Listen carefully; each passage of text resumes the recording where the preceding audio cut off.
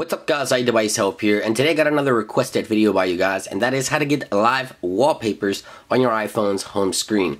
Now, not only on the lock screen, but also the home screen. Of course, you're going to have to be jailbroken in order to do this, and like always guys, the links for my jailbreak tutorials are in the video description down below. Go ahead and jailbreak. It literally takes about 5 minutes, and then you can head on back and follow this tutorial. Jump into Cydia, and the first thing you want to do is you want to go into the Sources tab. You want to click Edit, and you want to click Add. Right here, you're going to add a source, which I also have in the video description down below, so you guys can go ahead and click Add. Once you add it, let Cydia finish loading and refresh Cydia. It's going to be this source right here. Go ahead and tap into it, click All Packages, and inside the source, you're going to find the V Wallpaper 2 for iOS 9.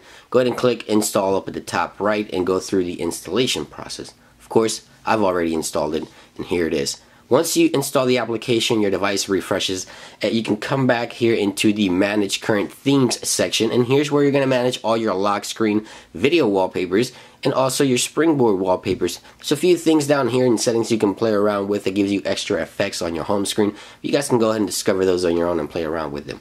So once you reach the springboard video section here, go ahead and click Enable. The next thing you want to do is go into Settings, and you can download any video directly from the application. You have a lot to choose from here. You have for a 4-inch display, 4.7, 5.5, and including iPads. I have the iPhone 6s Plus, and here you can download from any of these by simply tapping on there, and it will start downloading directly to your device. Once you download the ones you want, they have several categories here to choose from. You can head on back, and down below here you'll find all the ones you've downloaded.